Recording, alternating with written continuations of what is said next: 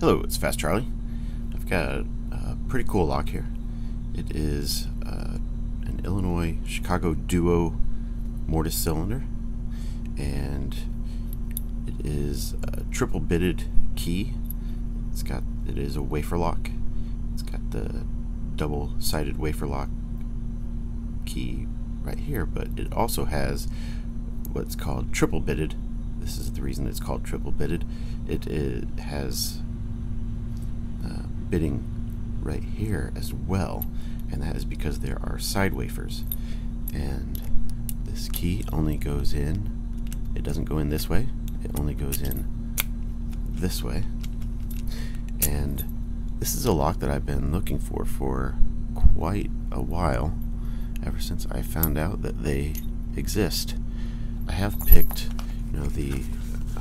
I am familiar with the padlock version of this, which is right here, and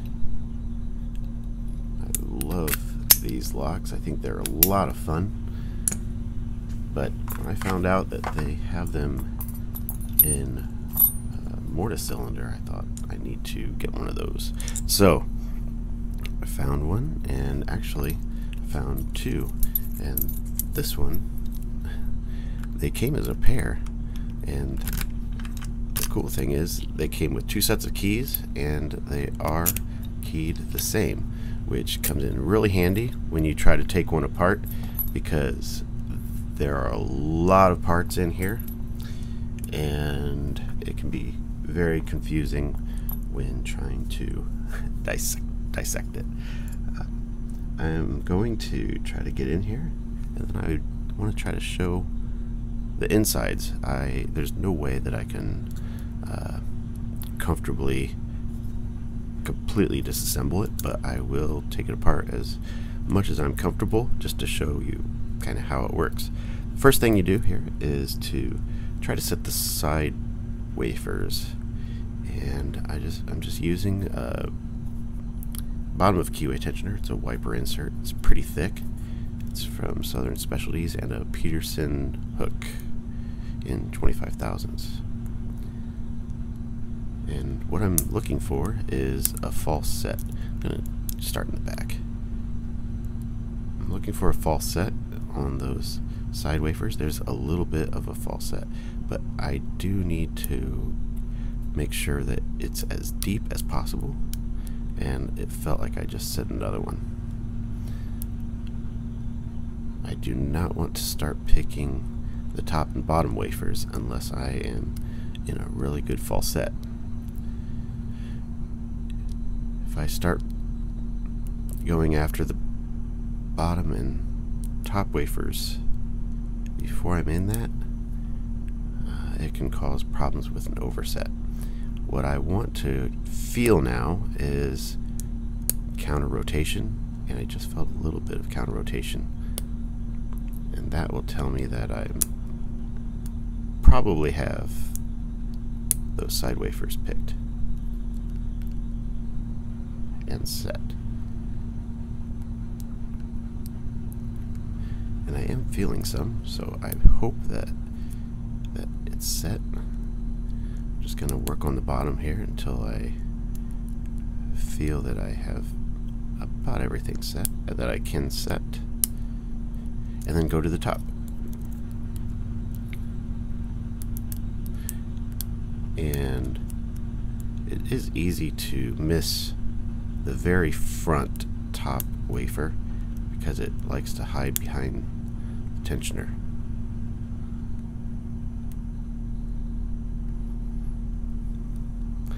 I'm going to check the very front here. There have been times where I've been picking a Duo and I needed to switch to the bottom of the keyway in order to make sure that I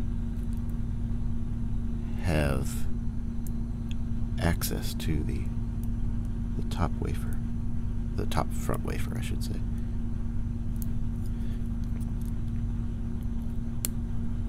I feel like I'm getting close, but not quite.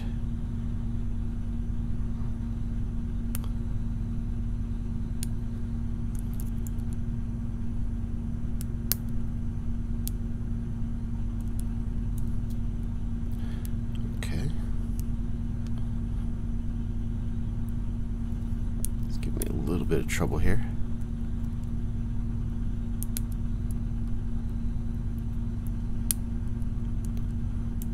They are kind of difficult to pick at first. Once you figure out the order that you need to attack it, it's not that bad. It's not that tough of a pick.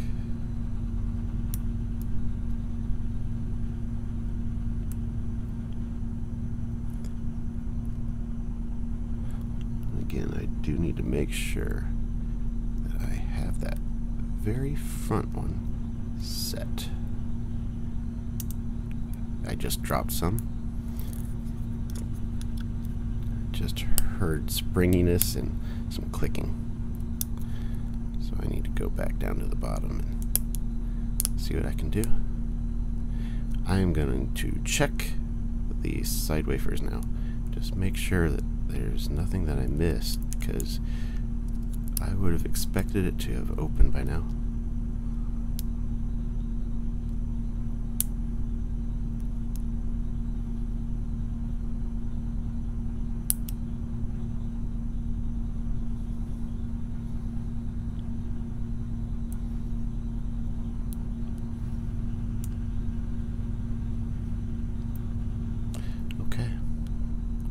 There we go. That I did miss one. It appears. Now we should be home free.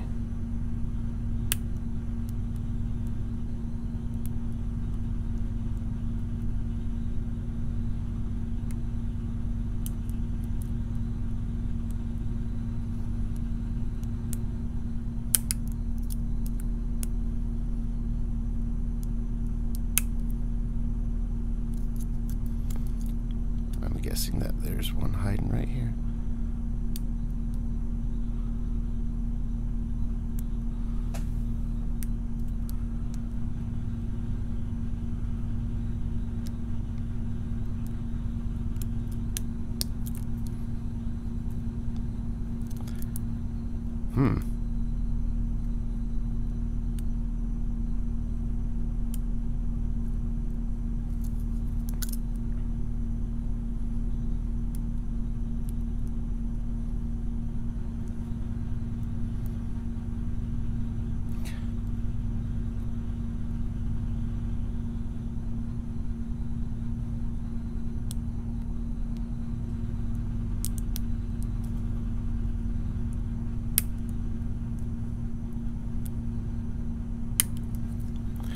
There we go. That took a bit longer than I would have preferred, but got it open. And like I said, they can be a little tricky at times, especially if you think that you have set all of those side wafers and you try to pick the top and bottom before it is actually ready. So I think that's what happened in this situation.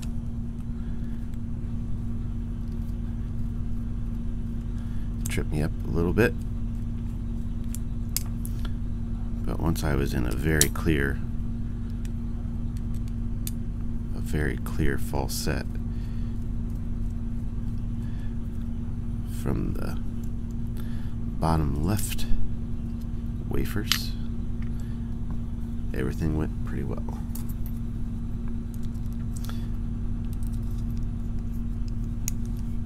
I shouldn't really need this, but just to be sure.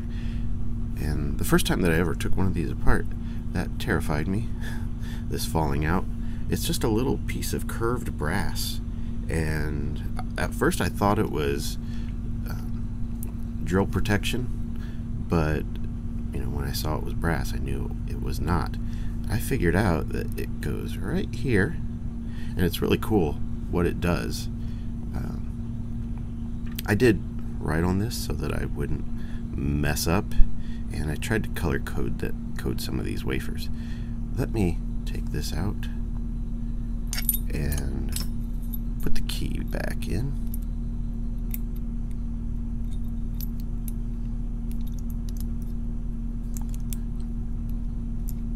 Make sure that that is correct. Alright. So, what this little piece of brass does is, at least from what I can tell, I actually just kind of am guessing here, but normally when you put this in and you unlock it, you can spin it all the way around, but you can't take the key out when it is at 180 degrees. However, if you remove this little brass piece, like a half moon brass piece, it opens this up fully, and this piece no longer blocks the very front wafer. So that so it would be oriented this way if it was turned 180 degrees, and now without it you can remove the key. So let me show that real quick again. And now at 180 degrees, if I get it lined up, it can be the key can be removed when it's in the unlocked position, or I suppose if you have a mechanism that locks it at 180 degrees, it would work there as well. So I think that's pretty cool. It's a pretty neat little, really simple design. Oops, let me make sure I have this in correctly. And I just think that's such a simple way of dealing with that.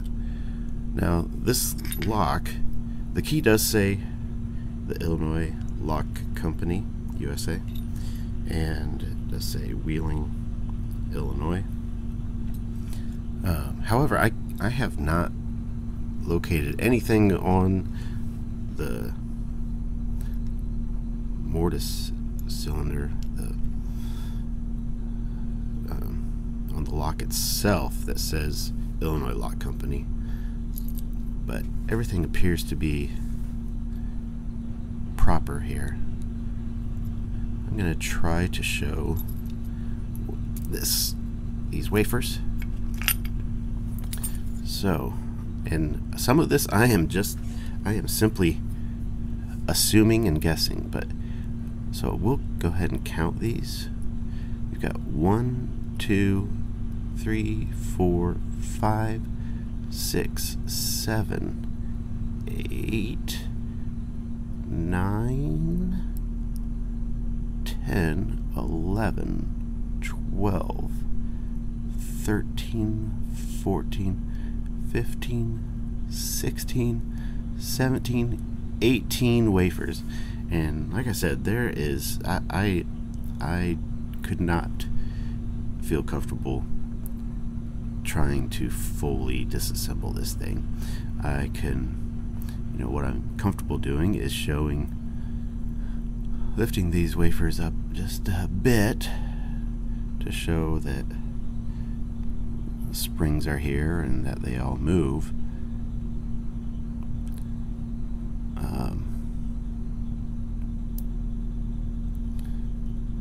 And also, I can take out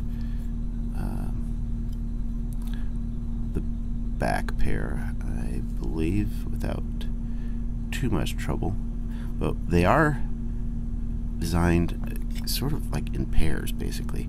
But from what I can tell, these wafers here that go in these slots, I believe these are the side wafers. That's my belief. I don't know for sure. They seem to be a little bit wider than the others. They seem to be. It's kind of hard to tell. I have not taken those out. But let's put this in. I made this just because it's a little bit easier to control than dealing with them trying to get the key in and out. But I'll just try to bring it back so I can raise these, and then you do not ever want to lose these springs. This spring. There's a spring in here that is shared between these back two wafers. And I'm going to try my best to show it.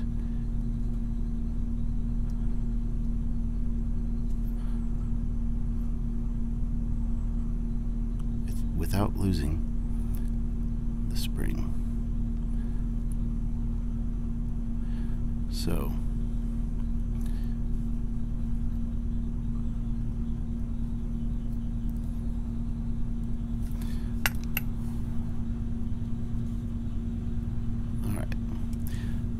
So, these springs are very difficult to find. If you lose them, they are very, very tiny. I mean, it's not as small as a sidebar wafer, like on a Medico, but it is very, very tiny. But what these do, I want to make sure I keep these oriented properly.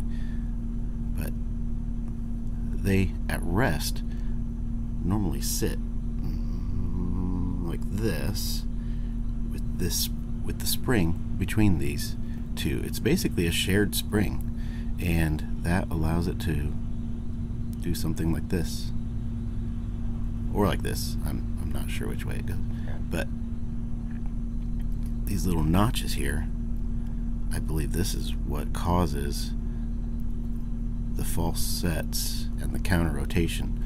Like this one's on the bottom, and then these are on the top, and it's very, very interesting how these work. But this is the notch. I believe this is the notch for the key, the full length of the key, and then this little piece right here is the actual cut, is my understanding.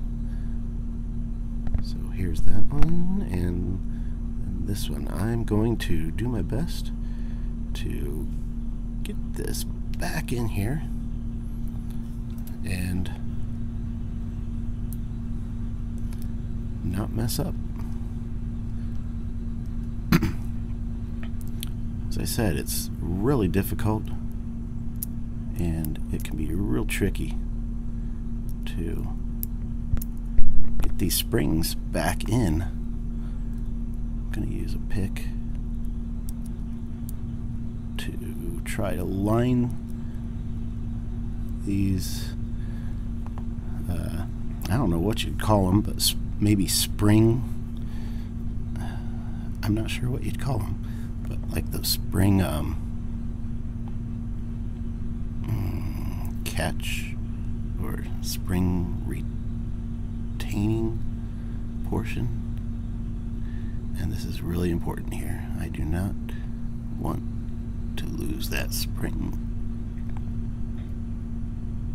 So that has to go down there. Now it should work. I need to pull that out and make sure that the key works accurately, but I also want to make sure that that's, yep, it's springy. Alright, there we go. Does work. Should be good to go. And there you have it. It's a very, very cool lock, and thought I would share. Alright, well, thank you for watching, and as always, everybody, uh-oh, I did something wrong here. I'm gonna have to probably, yeah, I did something wrong. Just a second. Sometimes things like that happen, so there we go. Alright, everybody, be good and be well.